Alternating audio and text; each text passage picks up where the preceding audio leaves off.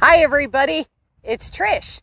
I'm out here today, hopefully not going to get caught in this storm that's coming pretty soon, but I want to talk to you today about an image. And I brought it up last week about the whole club swinging in the direction of the target and how we want to do that.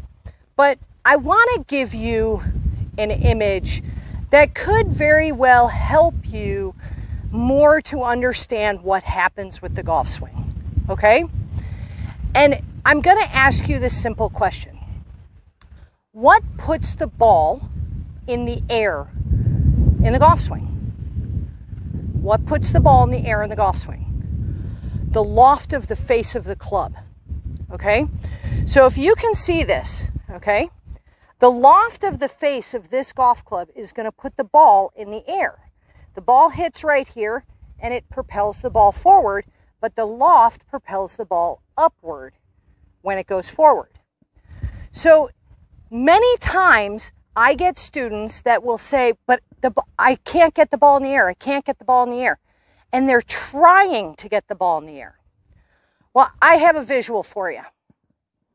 I have a ball teed up here, and it's teed up significantly high, okay? So if I were to take the club and put it here, and I were to swing this golf club, and I put the ball in the ground, I'm swinging downward, okay? So if I think about the ball going downward, I'm swinging in that direction, okay? And I'm catching the top half of the golf ball, and it's going downward. If I have that ball, and I'm thinking of putting the ball in the air, I'm swinging in that direction. Well, the last time I checked, the target's not up there. The target's out there. So we want to think about the ball being propelled forward in the direction of the target. So we have to swing the club in the direction of the target, and the loft of the face will put the ball in the air. That makes sense? So if I swing and I go down, the ball's going to go into the ground. A lot of times you hear people say you got to hit down to make the ball go up. Well, if I hit down, the ball's going to go down. But if I swing up, the ball's going to go up. But the target's not up. The target is forward. So I want to take this and I want to think of the club swinging forward in the direction of the target. Forward in the direction of the target,